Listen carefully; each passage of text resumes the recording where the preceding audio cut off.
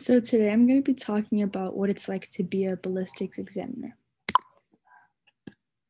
What is a ballistic examiner? A ballistic examiner is someone who examines the firearms left at the current crime scene.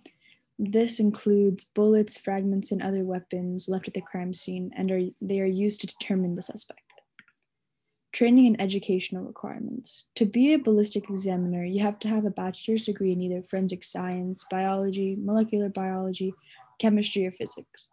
Usually, newly graduated students will go into internships since it's easier to get an internship than go straight into a job. Here, they will do one-on-one training and fully grasp the concept of being a ballistic examiner. Working conditions. Working conditions are usually pretty good. They have to be on their feet a lot and sometimes travel to different locations to see the actual crime scene if there's evidence left there. While working, they have to have their aprons and gloves when handling evidence, but that's expected. How is this job related to solving a crime scene? Being a ballistic examiner is very important to helping solve a crime scene.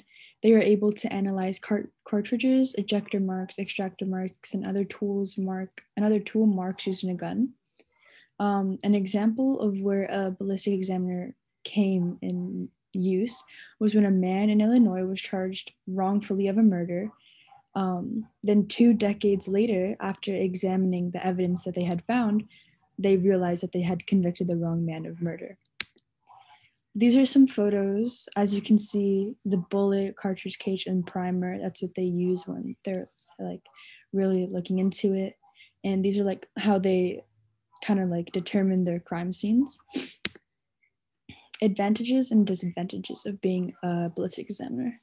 Advantages. Well, in my opinion, this is a super interesting career to have. There's always something to do and something new to be learned. And what's really cool is you can convict murderers of their murder. And that's really cool. Disadvantages is you have to study a lot to get into a good lab and actually have a successful job.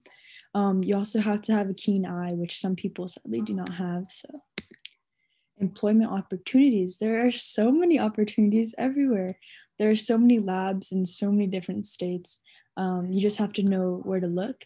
Usually right after college, like I said, it's easier to get internships because then you can show your skills and work up from there.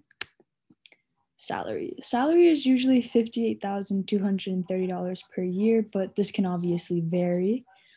Usually when you're at an internship, you're working for free, so that sucks, but related careers. Well, related careers include being a chemist, detective, fire investigator, and fire inspector, but there are so many other things, like being a school teacher I saw is even related to this, which is pretty cool. And this is my works cited page.